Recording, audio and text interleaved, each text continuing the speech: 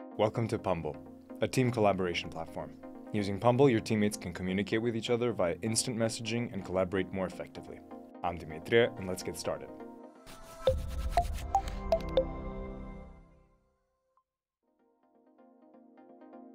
A workspace is a place where all communication happens. It's a collection of people and projects in Pumble.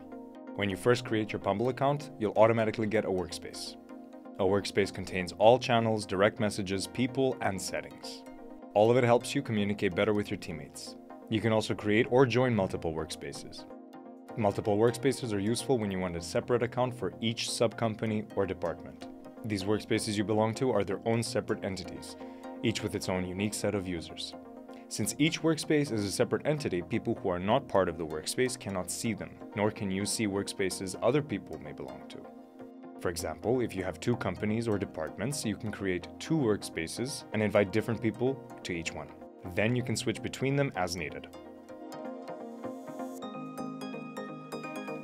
Channels in Pumble are public spaces for teammates to share messages and files and work on projects together. When you create a workspace in Pumble, you'll have two default channels created for you: general and random. To stay transparent with your teammates, the best way to proceed with sharing information is to create a public channel. This way, all interested team members can join the channel and see what you say. When you click on Create Channel, you'll see a modal where you should name your channel and set a description for it. If the information is classified, you can create a private channel right in that modal. For example, you can create a channel for team conversations and updates, things like marketing, sales, and design. Another one is the kickoff of a new project, things like an XYZ campaign, a relaunch of a website, or a New Year campaign. And when you're helping interns, things like interns, QA, onboarding, and PPC. Now that you've set up channels, you can invite your team. Click Invite Members and add their email. To invite many people at the same time, separate emails with a comma, and then click Add. Then each user will receive an email with an invite link. You can also copy it from here and send it personally. If they need some information from you, they can mention you with an @ sign, and then you can help them. Now, when you have all your teammates inside Pumble, you can chat with them in channels, or you can send them a direct message. To send a message to someone, click their name in the sidebar, and then you'll see the conversation history open up between you two. To send them a new message, type what you want to say here, and then send like this. When they reply, you'll get a notification like this. These messages are private, and only the two of you can see them. You can also send a private message to multiple people, like this, thus creating a group chat. In case you want to edit a message you've already sent, you can hover over your message. Click on the three dots and then press Edit Message to make the changes. This is perfect for typos. If you wish to delete a message, you can also click on the three dots and then on Delete Message. The message will be immediately deleted and no one else can read it. Video calls can be launched from any channel or direct conversation in Pumble. You can start a video call or join one. If you're the one who's starting the call, click on the camera icon and your teammate will be pinged. Before you join the meeting, you can choose whether you want to turn off or on your camera and microphone. Also, you can blur your background in settings. Once you enter the meeting, you can start it. After the colleague you called accepts the call, you'll see both of your faces on the screen. If you want your teammate to see something on your computer screen, then you can share your screen. Click on the icon for screen sharing right here, and your teammate will be able to see your screen. You'll also have a pop-up notification that says you're sharing your screen. Now, if you want to stop screen sharing, just click on Stop Sharing. With Pumble, you can create meeting links to start calls and connect with anyone in your workspace. You need to click on the camera at the top left corner of your workspace, and the meeting link will be automatically created and copied for you. Share the link with team members and join the call by opening the link and clicking Start Meeting. If you need another link, you can click on Create New Link and the new link will be created. Share it with your team and you can start the meeting. By default, in Pumble you have unlimited free access to your message history. This means you can search through all of your conversations at any time. So how does this work? For a start, type a term in the search box. You will see the term in different channels and direct messages with your teammates.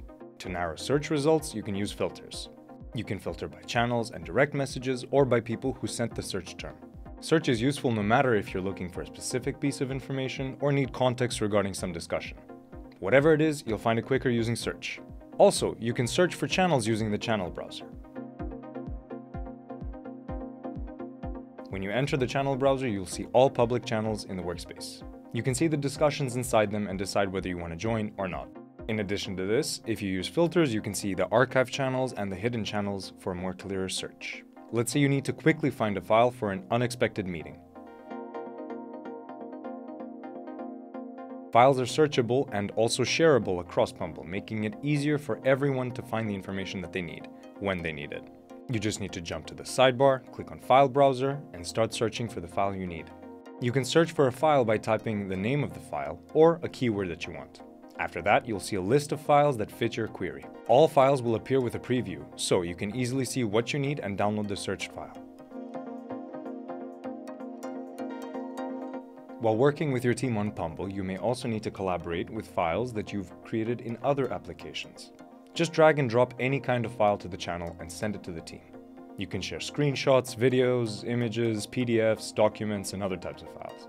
Anyone in a conversation where a file was added can open the file, download it to view offline, or share it with other team members in direct messages. When you click on these 3 dots, you will have 5 options. To view more details, copy a link to the file, open the file in the browser, delete it, or add it to saved files.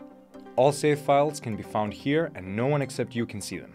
When the file is uploaded to a channel or direct message, it will be stored in Pumble. All files uploaded to a channel or direct message count toward the file storage limit. You can browse files added to any public channels, plus the private channels and DMs you're a part of in the file browser. And to find specific files easier, you can use the filters. Let's see how you can use your notification settings in the best way possible. You'll get a notification when someone mentions your name or when you have a new message in the channel. When there's a new message, the channel's name becomes bold. A red badge will appear next to the channel's name when someone mentions you. The mention is highlighted, so it's easier for you to spot. Another quick way to see if there's any new update is via this icon. If there's no new message, the icon will be dimmed. If there's a new message on any channel you're following, the icon will be white. And if you've received a direct message or have been mentioned, the icon will have a red badge. When someone sends a message to the channel or directly to you, you will hear a sound for a new message. If you receive too many notifications, you can mute a channel so you don't receive as many for unread messages of this channel, unless you're specifically mentioned. You can mute a channel by clicking on Details here and then on More and Mute Channel. This is one way to control your notifications. You can also control what you get notified about via Preferences. You can choose to be notified about all new messages, only direct messages and mentions, or not notified at all. There are a few other ways to customize your notifications. The first is setting a schedule to only get notified during working hours. You can adjust it here by picking the time when you want to receive your notifications. The second is setting a schedule for focus time at work. When you need some more focus time, you can pause your notifications for as long as you need, from 30 minutes to 2 hours. You'll only receive notifications during the hours you choose. Outside of those times, notifications will be paused. If you're away from your computer and have Pumble installed on your phone, you'll receive the notifications there too. You have 2 options to choose from when you want to receive notifications on your phone. The first one is to see all notifications on your phone if you're not active on your computer, and the second one is to receive all notifications no matter whether you're active or not. Thank you for watching, and as always, check the video description for more helpful links and videos. Bye now!